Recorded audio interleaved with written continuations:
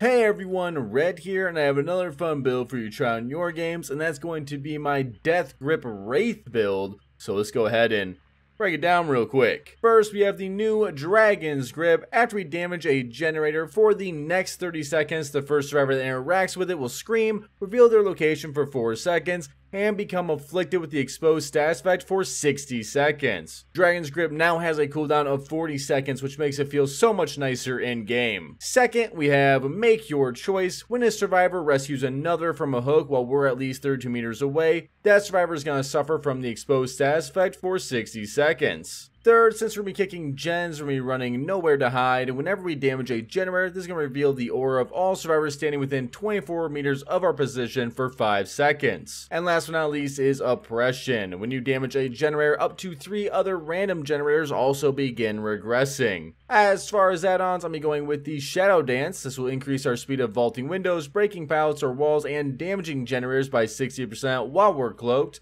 And I'll be going Swift Hunt, which will increase our uncloaking speed by 12%. Overall, I came up with this build while I was playtesting with the new Dragon's Grip and having a lot of fun with it, so I hope you guys enjoy it as well. If you have a build you want to see on the channel, make sure to leave it down in the comment section below. If it looks like fun, you might just see it here. Much love, everyone. Now let's go ahead and get to the gameplay. Alright, and we got Larry's for the first game. You know, is that a lizard on my back? I'm kind of digging the skin. I think the new skin's really cool.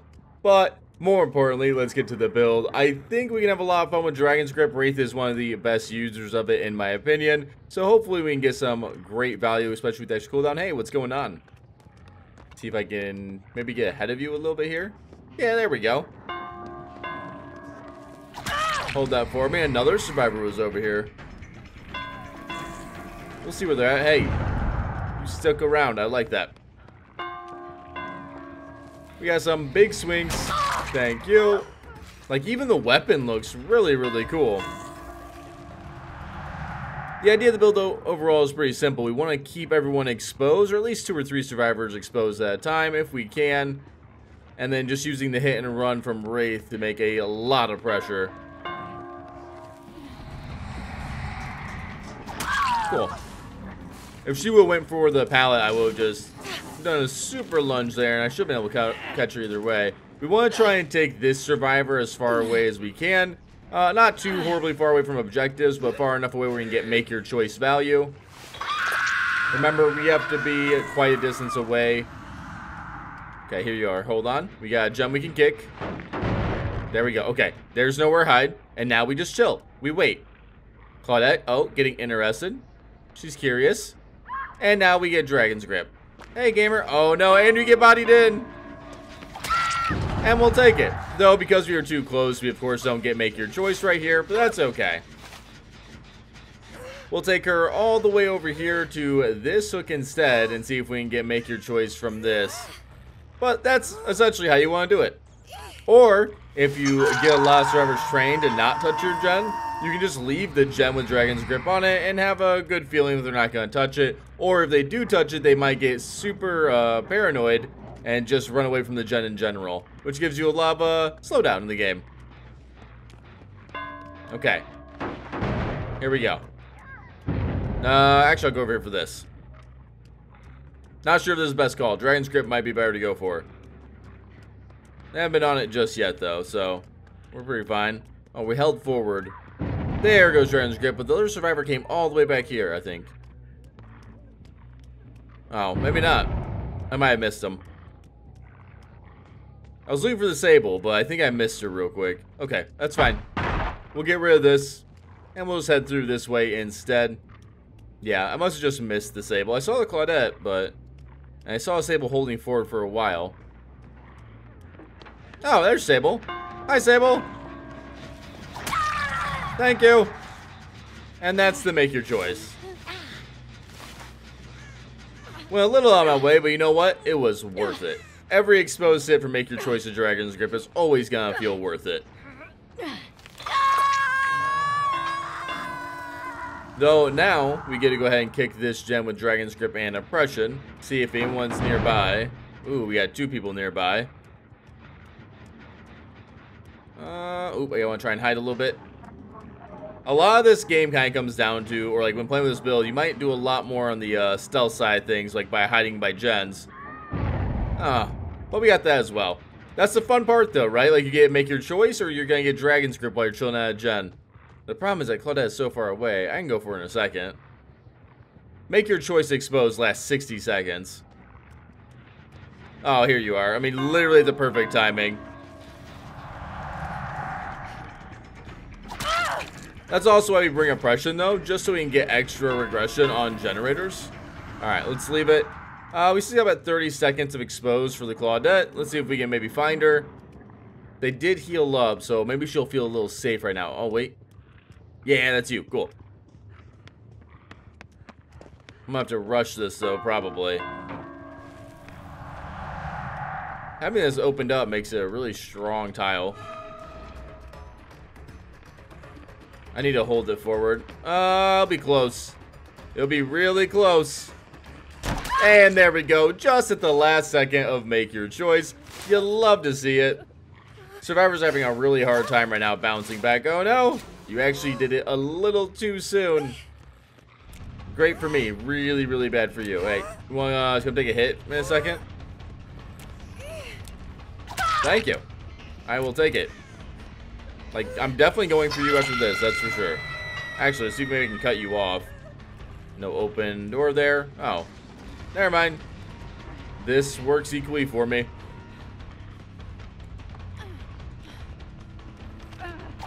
And you got nowhere to go. Don't worry, they're gonna come try to take hits. Hi. Yeah, go that way. Oh no. Oh wait, we got a wall. We're good. Yeah. Thank you. The 2-for-1 special. You just love to see it. It sounds like Claudette's probably gonna rush that save. Yeah. Claudette rushed the save. That's probably the smartest move she could have done. Allow me to get 2 survivors hooked up could be really rough. Alright, give us some nice oppression value. Don't see any missed skill checks. Did have somebody over here as well for a split second. But that gen is still regressing. Oh, these guys are in big trouble. Hey, what's going on, gamer?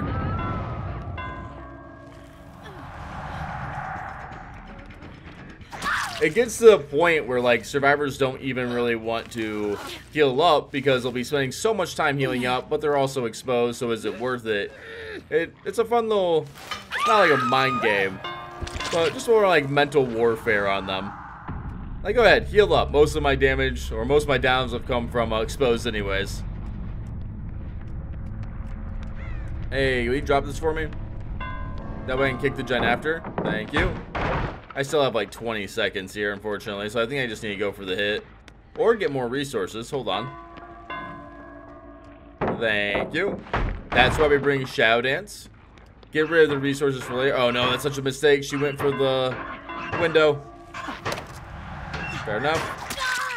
I had like a little bit of an animation from a grab right there, just for a split second. Alright, you know what? I'm gonna venture over here. I'm gonna try and get more Dragon's Grip value. Just really quick here. Hey everybody. Oh, that missed skill check's so nice.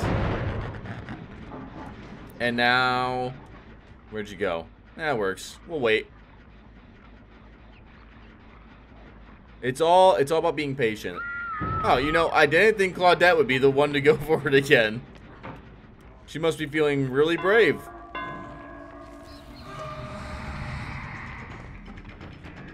There we go. Big swings, and we get it. Yeah, we came this way. Hey, what's going on, gamer? Hold that for me. I mean, you think she'll come back and get this? I'd find it funny. And then there was one. The question is whether or not she'll go for the save, but if she does, we get make your choice. She did continue around the edges. Here's some scratch marks, so we're nearby. There you are. What's going on? Your headpiece gives you away. Just bright eyes looking at me. Probably could have continued that. I thought she was gonna vault there.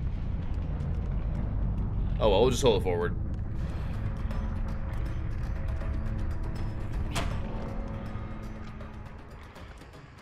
Got another strong pallet. Yeah, I kind of have to break it. But now you don't really have much. Oh, just going to the corner? Fair enough. I'll take it. And there we go. That is our first game. Let's go ahead and move on to our next. Alright, we got Blood Lodge. Let's go. Definitely, of course, a big fan of Auto Haven, so I'm normally not going to complain when I get it. Depending on how the main building layout is, though, it can always be fun. Looks like it's the strong layout. Hey, what's going on? This basically means they'll just always have access to a vault. Main's always pretty solid here, though, in terms of having, like, good access to a vault, but this allows them to tie it in really well. Not if they pre-vault, though. You are not looking behind you, gamer. Who else is here? Hey, what's going on? Can I get a resource from you real quick? Actually, I think I get a hit now. I do. Just the tip. The feathers. The feathers got him. Alright, let's break this and start looking for a hookup. Easy peasy. Ooh. Looking for that save. Just not a good angle. I normally go a little bit farther, but I don't know if anyone's actually over here in the corner. Nope, doesn't sound like it. No one's nearby. We have someone who's working on a little bit on main, and nothing here. Okay, so we definitely don't have a ton of gen pressure. Oh, we're already spacing. I see. I mean, I have a survivors on hook. You came over here and healed up. As long as there's someone on hook, I'm okay with getting rid of a few resources. Thank you. Alright, now let's go ahead and get out of here. I don't really need to chase in this area, if I can actually help it, but maybe we get the resource and we play off of that. Well, now I'm more interested over here. Gotta be a little careful. Still a lot of things to play on. Yeah, you see how he's sitting by a tile? This is smart. This is how you play normally around Make Your Choice. Make Your Choice is still lethal, though. Because he's got to be able to run us for 45 seconds. And no mistakes. Nice. Got it. I probably would have dropped it, but I probably would look for the stun. We'll see. No, he makes it to the other pallet. Good job. I don't want to, like, give him the ability to greed ever.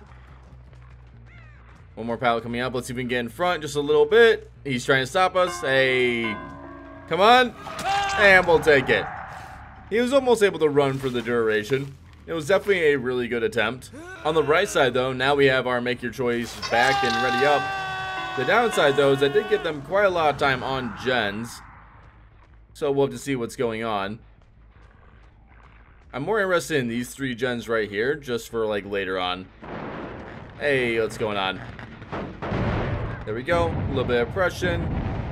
Somebody got the save over there. I believe it was Sable. I could be wrong. Thank you. Can I get in front of her here? I'm gonna try. No! There we go.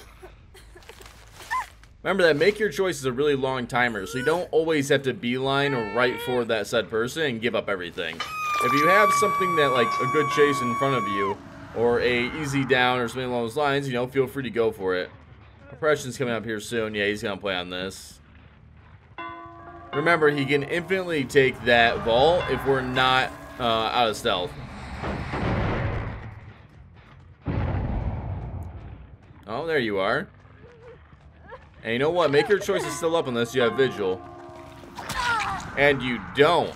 Vigil's a really solid counter. Hey, take that. Take that somewhere else.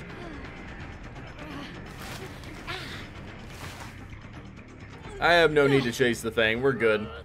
Our one-to-ones are paying off pretty hard right now. No, I'm going to have to chase this guy now. There. Just in case the Fangman comes up. I could always leave and go for the Fangman, though. Oh, Fangman's going for the save now, actually. Hold on. We'll move right here. We'll go ahead and let her have the save. There it is. And we can continue to ignore this guy who wants to play on the very strong side of main. Which isn't a bad idea. We just don't have to follow those rules. Is it a double fake? It is. Nice try. That's a hard one in this area. Even if she was able to mind game me there, like, you'd have to go 40-something seconds roughly on a TNL. It's not happening. Oppression back out. He hit the skill check. Good. I can't ever really get a good angle here. Everyone's pretty much injured except for the Fang. Do we play it out? He's gonna get back to it. I don't think there's ever a way I can block it. We got him on the mind game, but looks like he has life. So he's gonna make it right back into the same pallet loop. And it even loops back into this pallet, so we're just back into the same vault. There he goes. Surprised he had the momentum. I thought he kind of took a weird sidestep, but that's okay. You got another pallet here. Nothing here. Only one coming up. There we go. So it's kind of a dead zone throughout here. Fair enough. This map can spawn some really brutal, like, pallet combinations. You can get a really bad RNG set where, like, there's, like, 6 pallets through this side right here. 6 pallets on the other. Like, it can become very pallet dense depending on RNG. Okay. Double oppression, missed skill checks. You'd love to see it. What is going on, gamer? She goes this time, I bet. Yeah. Has life. I'll go for the Fangman afterwards. She let go of the gen most likely because I was right there and didn't want to get grabbed.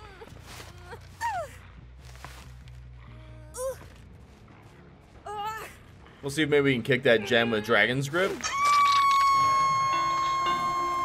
Oh, you know what? She gets that done. Yeah.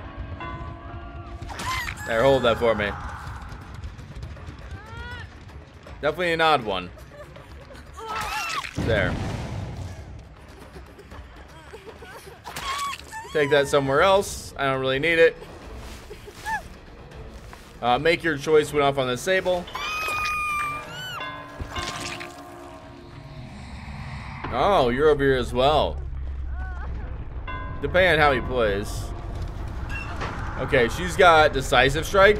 Quick note, by the way, she has to mend, so she will eventually bleed out of there. She cannot stay in there. And he's being very aggressive too. Do you both have Decisive Strike? I don't think they understand. Make your choice is the best perk against Decisive Strike. It's literally a counter for Decisive Strike when it, like, falls off. So I'll put my prediction right now that both of them have Decisive Strike. And now we just wait a few seconds. See? And as it comes off of cooldown, now we can pick up. And we don't have to worry about Decisive Strike at all. There we go. I am kind of surprised by how many gens got done. But to be fair, I guess we played on this side for a little bit with those two. Oh, looks like we are rushing over to the door. Hey, gamer. Oh, yeah. I have no mercy today.